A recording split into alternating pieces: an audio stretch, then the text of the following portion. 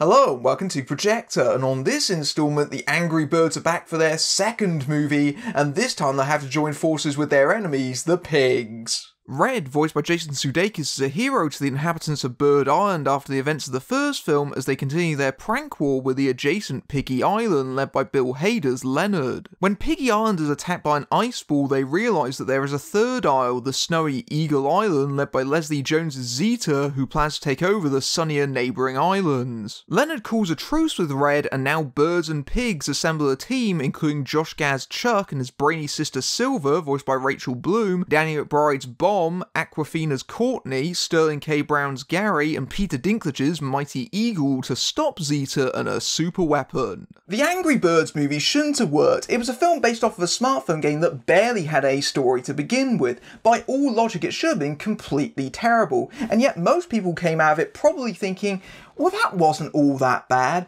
Certainly that was my thoughts at the time. I went into it with the very lowest of expectations and found myself slightly surprised to find that I was actually giggling at some of the jokes, and by the time they worked in the video game mechanic of characters slingshotting themselves over to Piggy Island, that was actually surprisingly fun to watch. Now, don't get me wrong, this is not me claiming that the Angry Birds movie is good. It's not. It's fairly obnoxious for a start, but in terms of video game adaptations, it's probably one of the best, which says more about those than it does about the Angry Birds movie. But it was a big hit with kids and family audiences. It made $350 million at the worldwide box office, therefore guaranteeing a sequel was inevitable, despite the fact that it's essentially a glorified advertisement for the video game. For this sequel, we have an all-new creator team. The film is directed by Thrupp Van Orman, the creator of the Cartoon Network series The Marvelous Misadventures of Flapjack, and John Rice, both of them making their directorial debuts here, and obviously the thinking is,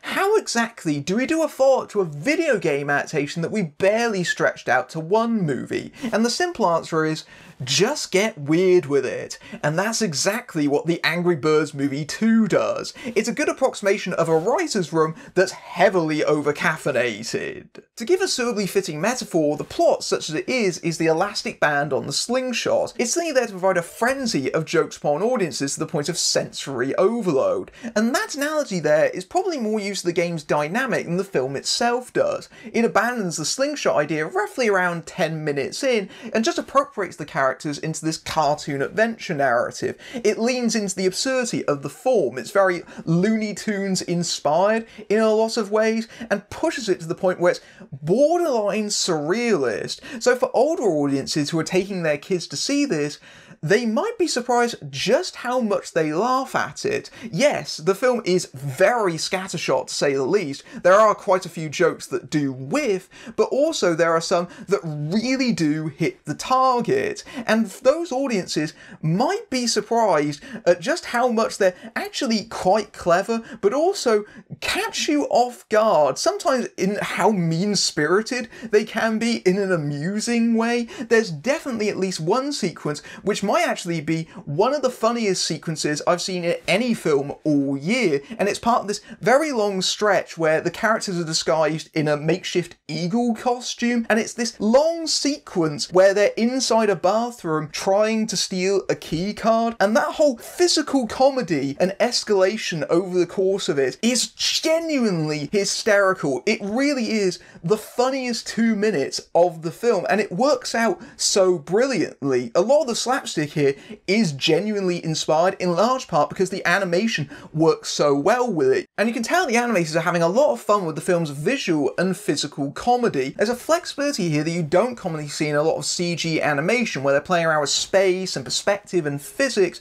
whatever suits the joke at any given moment. So there'll be a minor amount of discontinuity from shot to shot occasionally, where characters suddenly move closer together, or maybe a space might seem bigger in one shot. It's all to serve the slapstick at any given moment, and all in service of maybe appropriating something closer to a 2D cartoon animation style. And in general, the animation here is bright, colourful, and very, very active. It's very nice to look at. And the jokes are definitely aimed at different sections of the audience. So yes, there's ones aimed at adults, but there's a lot of them aimed primarily towards kids. And to that end, there's a lot of stuff to do with the pigs, which is undeniably influenced by the Minions. The film all but admits that. There's a sequence where they're on board a submarine and they go into the research centre and the pigs are working on various different gadgets. And that's a scene almost literally out of a Despicable Me movie. And they pretty much want to replicate that formula in that the pigs have a lot of jokes that maybe a little bit rude, but not totally inappropriate for its target audience. There's a lot of jokes about bottoms, there's a lot of jokes about pigs in spandex, and there's a lot of dancing over the course of the film. And sometimes it does toe the line somewhat. There is a sequence where Leonard's photos on his phone maybe gets a little bit too close to going into adult territory, but that's definitely the line that these films want to try and stay on. And the other part that shows just how much this film is geared towards its younger audience is that it very rarely sits still. It's always changing things up, trying to refresh their attention. It's a very lively experience, and to that end, this movie has frequent needle drops. I don't think I've heard a soundtrack that samples so much since Suicide Squad, and it makes for a very bizarre soundtrack because it's so disparate. You've got scenes that are accompanied by Turn Down for What? You've got 80s classics like The Final Countdown to accompany a countdown sequence, naturally. There's a flashback to the 90s that's accompanied by I Don't Want to Wait for Our Lives to Be Over, you know, the Dawson's Creek theme. It gets to a very odd point where there's a breakdance battle accompanied by Axel F, of all things.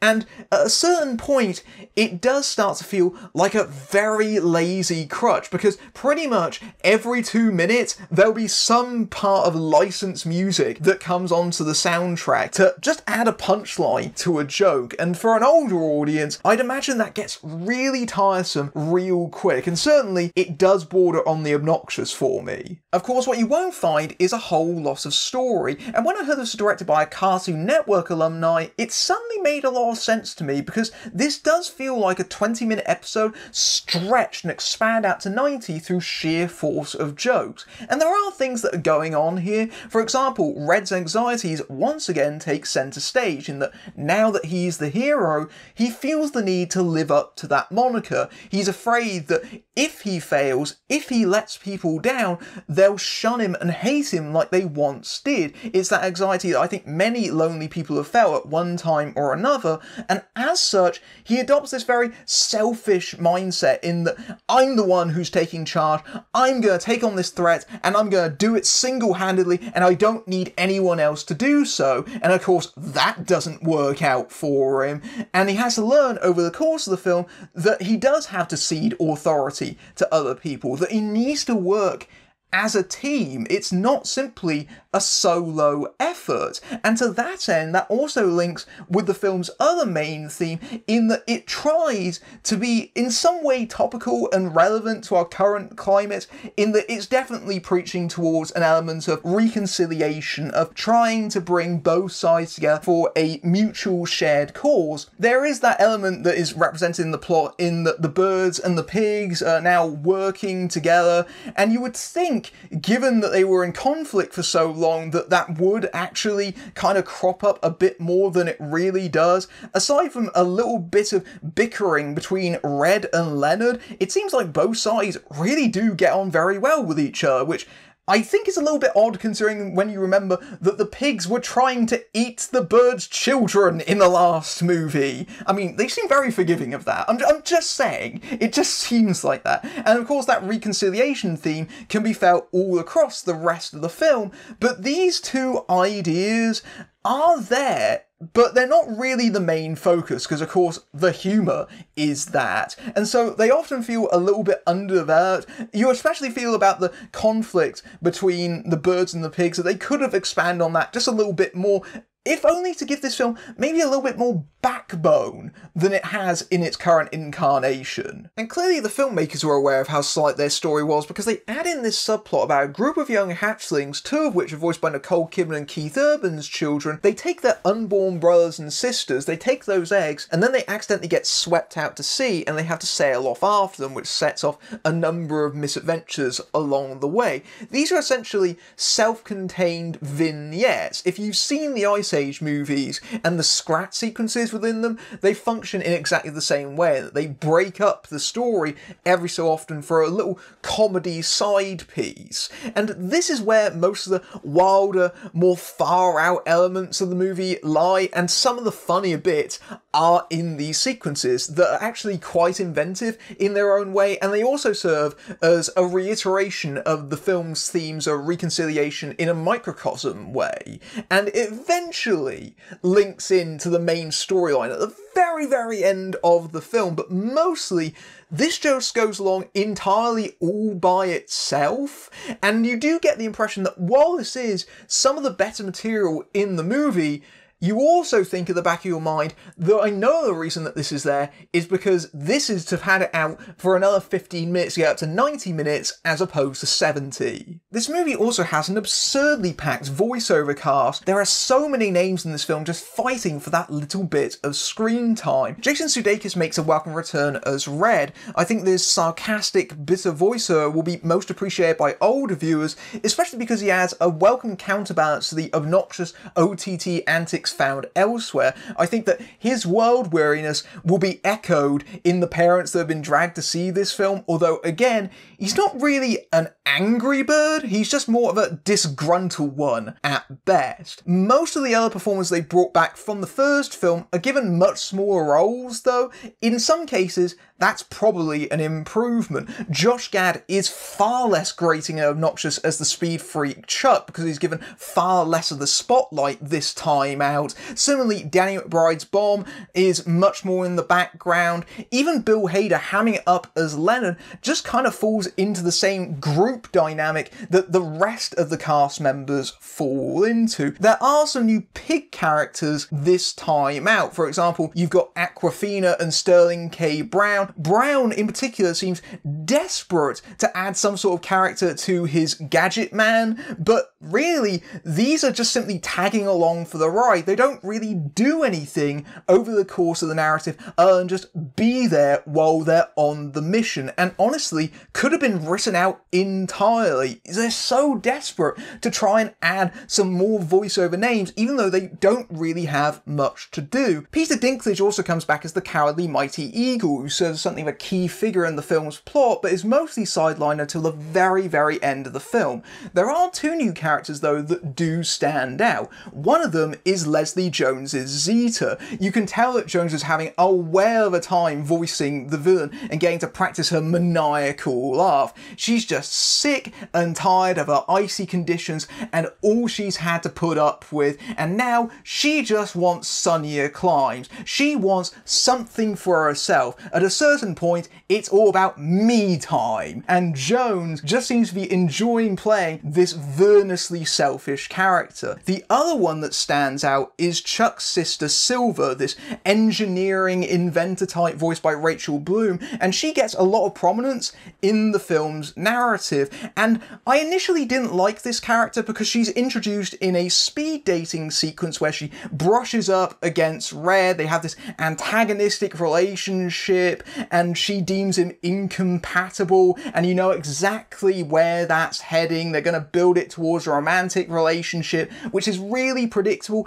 and that whole first scene is totally unnecessary. It doesn't need to be there. It again just pads the movie out slightly, but after that point I did start to like her character, mostly because she is the most intelligent and competent member of the cast. They don't play her up mostly for comedy, and so by that part, she actually stands out in the film a lot, and I really like her character. I think that she is probably the best of the new additions. But even in the supporting cast, there's loads and loads of named talent completely unnecessarily. For example, Maya Rudolph reprised her role from the first film, but she needed to board because she's barely in it. She doesn't follow them on the mission, she simply stays behind, and thus she only has a handful of lines. You've also got Dove Cameron voicing one of the birds, Eugenio de Beers voicing some of the eagle guards, Nicki Minaj turns up doing a bizarre but surprisingly decent British accent for some reason, and she's got 2-3 lines tops, and even Tiffany Haddish turns up very, very late into the film, and these roles are essentially bit parts. Why would you hire talented, recognisable individuals for roles that could have been adequately filled by actual voice actors? It makes absolutely no sense, especially because they're not promoting this film as featuring those talents, they're simply essentially just providing cameos. It's very, very bizarre, and just adds to a sense of the film being very, very cluttered. It just feels like everyone is just competing for a little bit of screen time, and as such, I feel that a lot of very talented comedians are wasted by this. The Angry Birds Movie 2 is about on the same level as its predecessor, if not slightly better. If my audience was anything to go by, then kids will absolutely love this film. It's very much geared towards their sense of humour, but adults may find they'll be laughing at it just a little bit more than they expected to. So in that way, if you're looking for something to take the family out to, if you're looking for a distraction for 90 minutes, you could certainly do a heck of a lot worse than this. It's no classic, and we know that Sony Pictures Animation is capable of far better than this. This isn't exactly Spider-Verse, but there's enough sparks of wit and invention that it passes 90 minutes by fairly breezily, but it is also extremely disposable. It's not going to be something that sticks in the memory, it's deliberately designed to be forgettable, but for the most part, it hits the target, which isn't bad for what is essentially a video game commercial. The Angry Birds Movie 2 is a brasher, louder, and at times more obnoxious sequel that uses its threadbare adventure plot merely as an excuse for a barrage of hit-and-miss jokes, mixing amusing set pieces with kid-pleasing jokes about dancing, bottoms, and pigs in spandex. Even the adults in the audience might find themselves laughing at a few moments because it goes into some very odd places for humour, but the film is definitely aimed at short attention spans, especially as this has the most needle drop since Suicide Squad used to punctuate jokes every few minutes. What little story there is with strands about Red's insecure hero complex and overcoming differences is underdeveloped and simply there to push the plot along, even adding a recurring Ice Age-esque subplot about hatchlings to inflate things up to feature length. The incredibly star-studded voice cast are simply overcrowded as the team focus of the film means that few stand out and some are only given a handful of lines, with the main highlight being Rachel Bloom's smart new character Silver, but this is a busier but thinner sequel that provides a brief distraction like the game it's based on. If you like this review, then slingshot yourself over to my Patreon, where you can see my reviews early among other perks, including access to my Discord server. But until next time, I'm Matthew Buck, fading out.